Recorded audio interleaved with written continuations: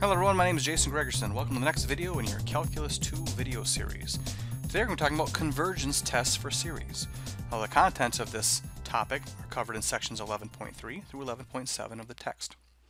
Now we're going to focus on three main tests: the integral test, the alternating series test, and the ratio test.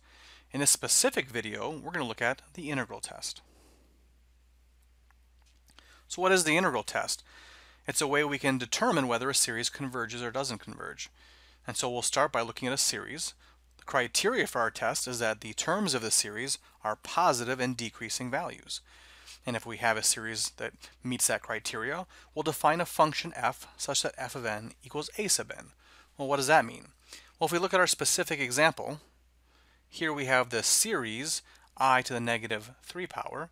And if I write this in expanded form, I will get, when I equals 1, I'll get 1 over 1 cubed, which is 1, plus 1 over 2 cubed, which is 8, 1 over 3 cubed, which is 27, so on and so forth.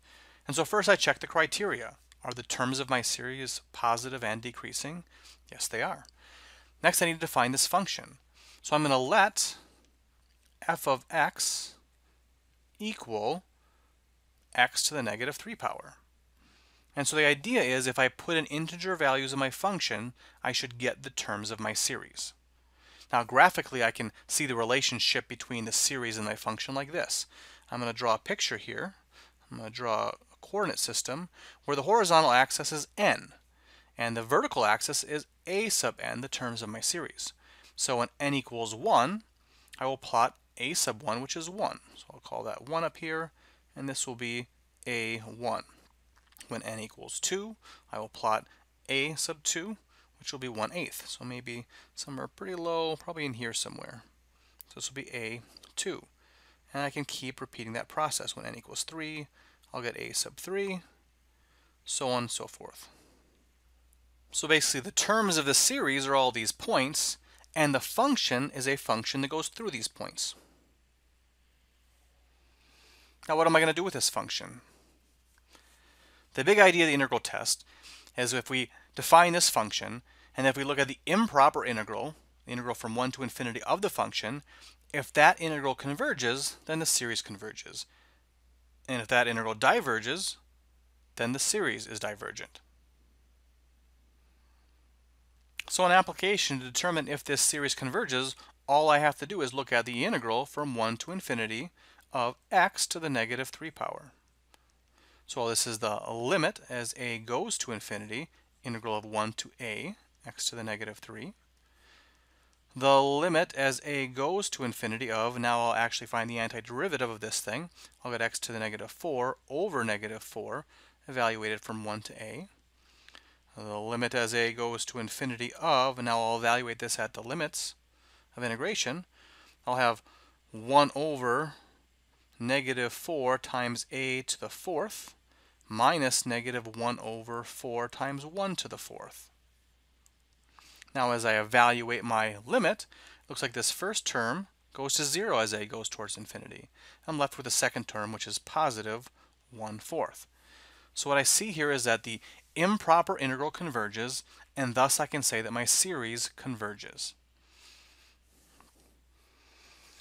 Now one common misconception is to try to say that the sum of the series is the value of this improper integral, and that is absolutely not true. The sum of the series is not equal to 1/4. We're simply looking at this to see whether it converges or doesn't converge. Now, how can we justify this process? Well, we can justify it graphically. If we look over here at our graph, and then if I generate a rectangle associated with each of the points, then the area of each of those rectangles is the value of the term. So the area of the first rectangle is a1, the area of the second rectangle is a2, so on and so forth. In that case, the sum of the series should be the sum of the area of all these rectangles. But that improper integral represents the area under this curve. And so what I can see here is that if that area under the curve is some finite number, then surely the sum of the area of the rectangles also has to be a finite number. That's when we can think about why, if the integral converges, then the series must also converge. Now, we can actually go a little bit farther with this geometric interpretation and use it to actually approximate what the sum of the series should actually be.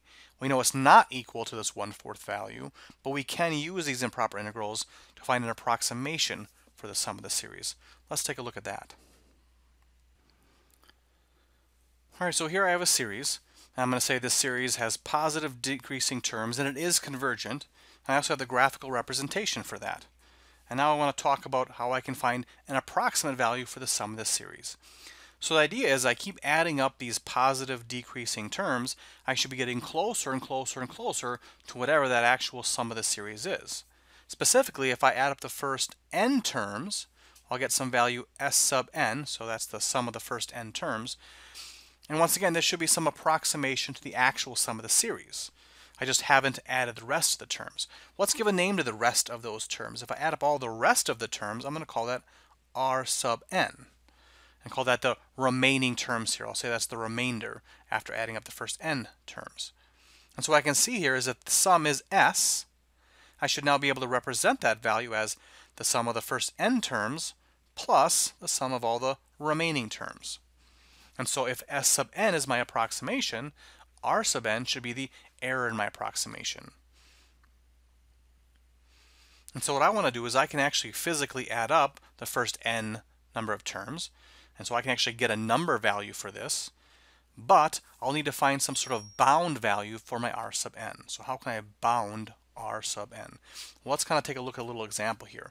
I'm going to add up my first two terms of my series. So if I add up the area of these two rectangles, that will be s sub 2. And I'll get some value for that. And then the sum of the area of the rest of these rectangles, well, that should be my r sub n value. And now I'm going to look at two improper integrals and see if I can use those to bound the value of r sub n. So the first integral I'm going to look at is the integral from n to infinity. So remember, my n value is 2 here. It's right there. Now the integral from 2 to infinity would be the area under this curve. There's my function that goes through all the points of my series. So that's my function f of x that I defined in the previous slide. And if I look at that integral, the integral from n to infinity, in this specific case 2 to infinity, well, that's the area under the curve, and clearly that's bigger than the area of all those rectangles that are making up r sub n. So this should be greater than or equal to that remainder value. So I have an upper bound for my r sub n. Now I'm going to look at a different integral. I'm going to integral from 3 all the way out to infinity. Now if I take the area under that curve, just slide it over to the left, the unit of 1, that point will go over here, this point will go over here, this point will go over here. I'll eventually get this curve.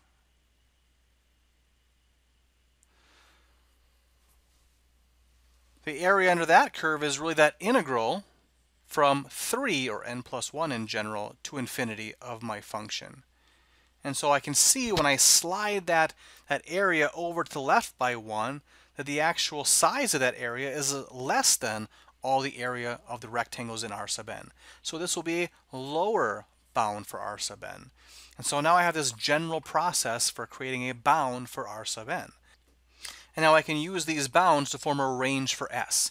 The actual value of s must be in the interval that starts with s, n, the sum of the first n terms, plus the smaller of the remainder values. This integral, which I can actually compute. And the upper bound for the interval where s could be was s sub n plus the upper bound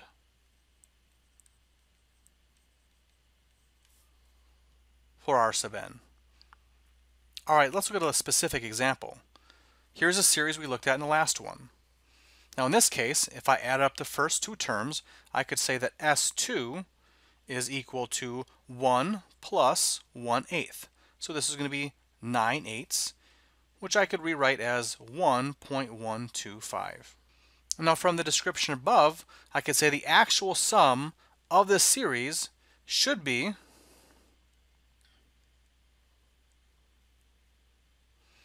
Now from the description above, I can see that the actual sum of the series should be in the interval from 1.125 plus the integral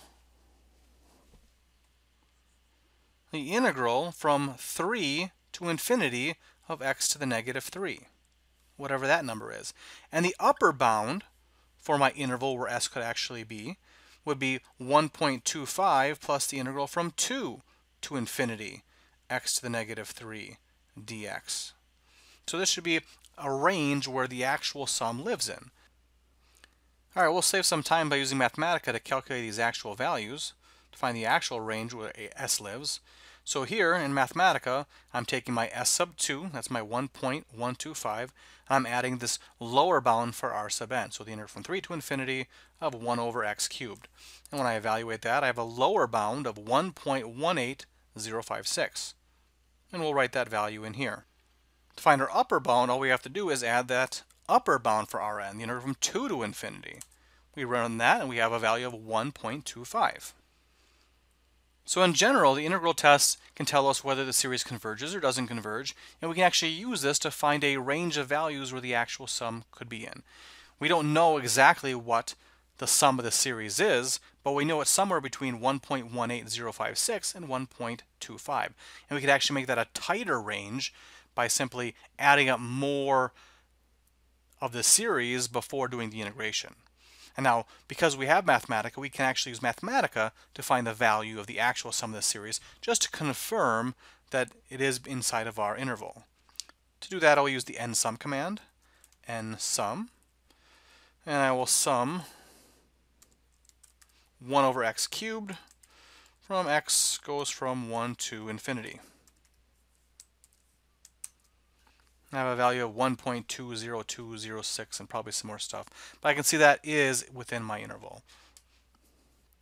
All right, so in conclusion, given some series where the terms are positive, decreasing values, we can define our function associated with that series. And then if the improper integral from 1 to infinity of that function is divergent, then the series is divergent. If that improper integral converges, the series converges. And lastly, we can generate a range for the actual sum of this series as follows. All right, that concludes this video. Thanks for your time.